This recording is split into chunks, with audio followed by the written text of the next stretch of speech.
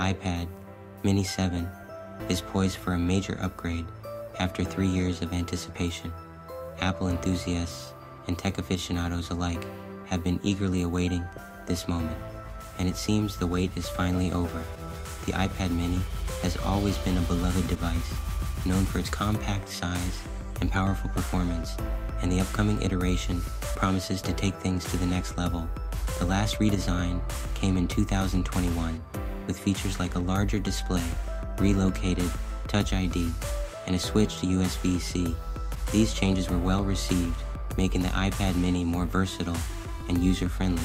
The larger display allowed for better media consumption and productivity, while the USB-C port opened up new possibilities for connectivity and charging. Touch ID, relocated to the top button, provided a seamless and secure way to unlock the device and authenticate purchases. The upcoming iPad Mini 7 is expected to launch in October 2024, with rumors suggesting a faster A17 chip, increased RAM from 4GB to 8GB, and doubled storage options starting at 128GB. This means users can expect a significant boost in performance, making the device even more capable of handling demanding tasks and multitasking with ease. The A17 chip, built on a more advanced architecture, promises to deliver faster processing speed and improved energy efficiency, ensuring that the iPad Mini remains a powerhouse in a small package. Design-wise, Apple is likely to maintain its sleek, compact form, but may introduce new color options. The iPad Mini has always been known for its elegant and minimalist design, and the new model is expected to continue this tradition. However, Apple might add a splash of color to the lineup, giving users more choices to express their personal style.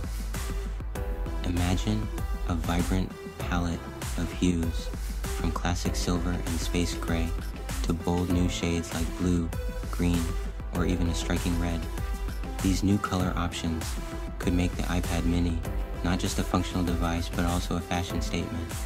While the display size will remain at 8.3 inches, improvements in jelly scrolling and the possible inclusion of ProMotion technology with a 120Hz refresh rate could enhance the user experience. ProMotion technology, which dynamically adjusts the display's refresh rate, would make scrolling and animations smoother, providing a more responsive and immersive experience. This would be particularly beneficial for activities like gaming, drawing, and watching high frame rate videos.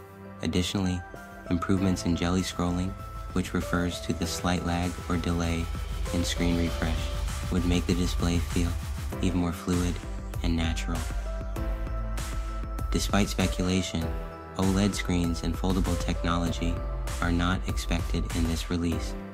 While these features are exciting and have been the subject of much discussion, it seems that Apple is not yet ready to bring them to the iPad Mini.